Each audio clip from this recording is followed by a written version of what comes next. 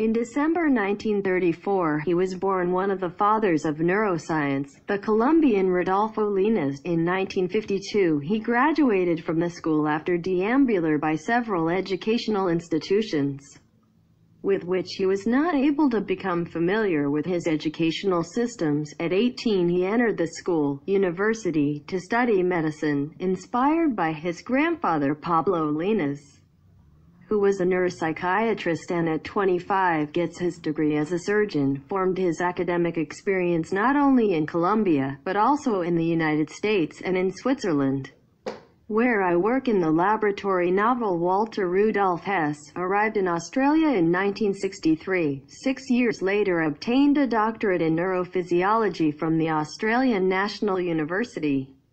In 1989, he proposed his own scientific law known as the law of non-interchangeability, which reveals that each neuron is unique and irreplaceable. In 2002, Drive.